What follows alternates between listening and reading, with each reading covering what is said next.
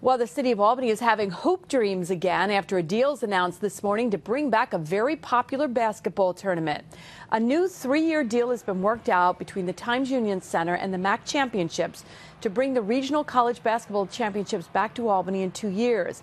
The tourney's been in Springfield the past 2 years and will be again in 2014, but then returns to Albany for the 2015, 16, and 17 seasons.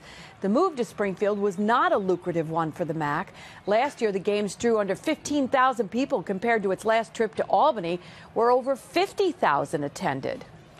Not only our fan base, our alumni base, but all the basketball fans in the capital region who appreciate good college basketball. I mean, that's the differentiator here, where we can put 40, 50,000 people in the arena throughout the whole weekend. And 2015 will mark the 16th time that Albany has been the host city for the men's and women's basketball tournaments.